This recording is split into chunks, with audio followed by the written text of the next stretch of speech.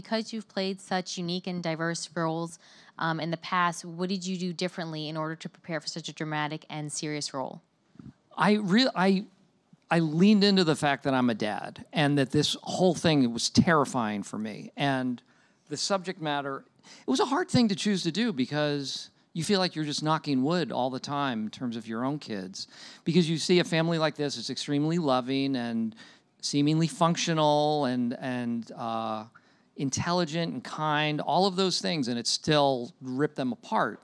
So that was the biggest hurdle in my mind, and that's really what I relied on, was just my love for my family, my kids, and I just sort of used that.